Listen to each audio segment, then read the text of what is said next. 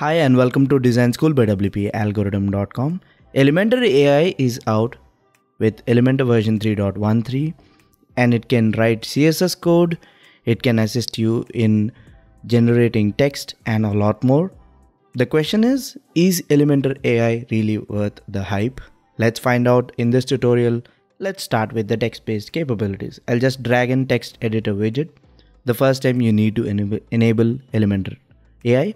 And once you do, you'll see this button called Write with AI or Code with AI wherever it's available.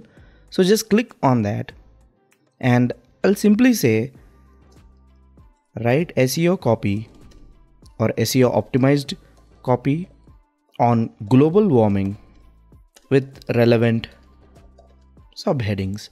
And I'll just click on generate text. Now this is a good starting point. Don't just use it as is because it is basically the same for everyone. So it has given us a rough copy. Now what you can do is you can simply just go ahead and use it. You can click on use text and that will paste the text into the text editor.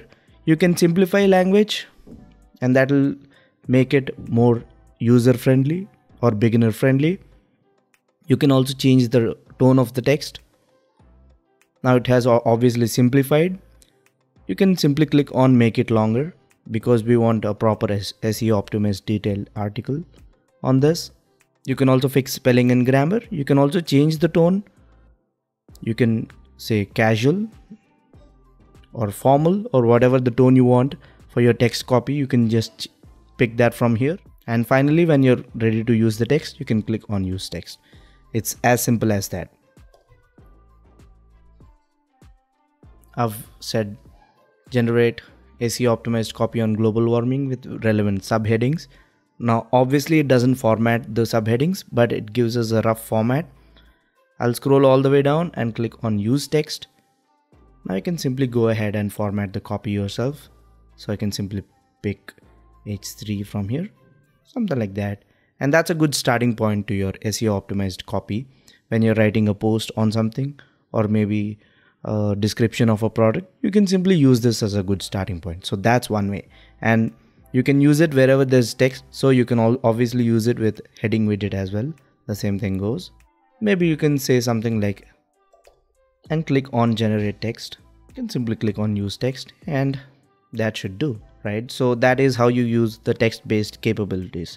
And what about the code based capabilities? I'll just click on the plus button. I'll drag in a button widget in here.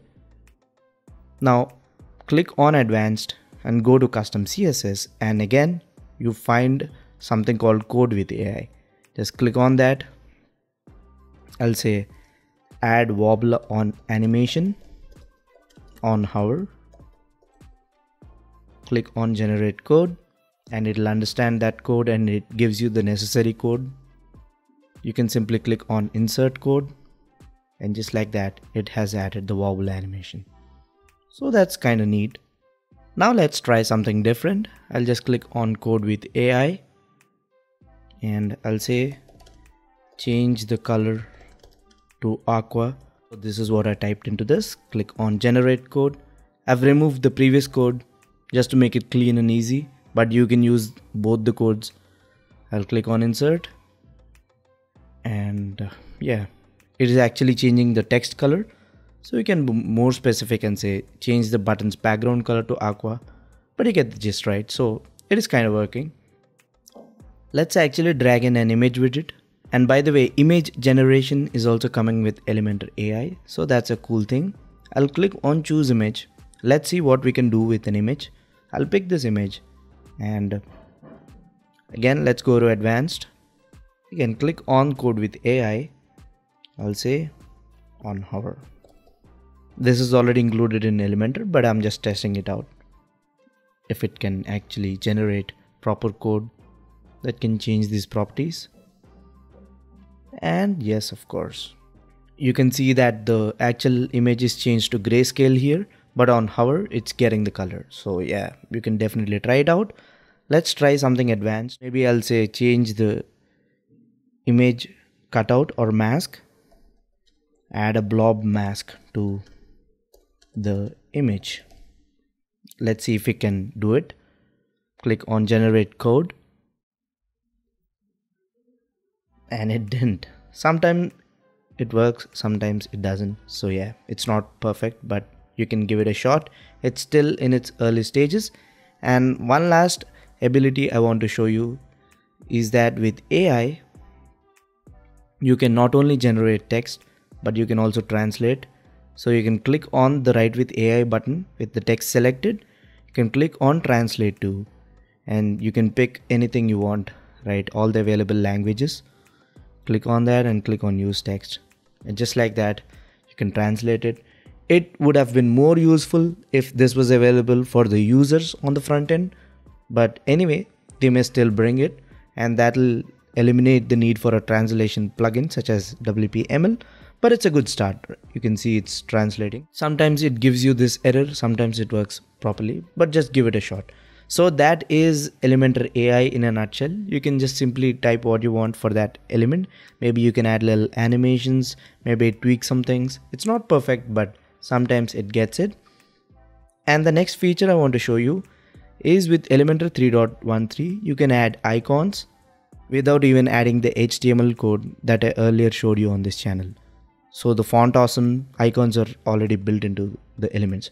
So again, you need to use the menu widget, and the normal menu widget is renamed as WordPress menu. So you need to be using the menu widget, and when you click on it and click on a menu element, you can scroll down, and now there is an option to pick an icon from the library, or you can upload your own icon. So you can simply pick that and click on insert, and that particular top level element gets an icon. Now other than that, Elementor 3.13 lets you create these grids, and with just click of a button you can simply change the number of columns and rows. So something like that.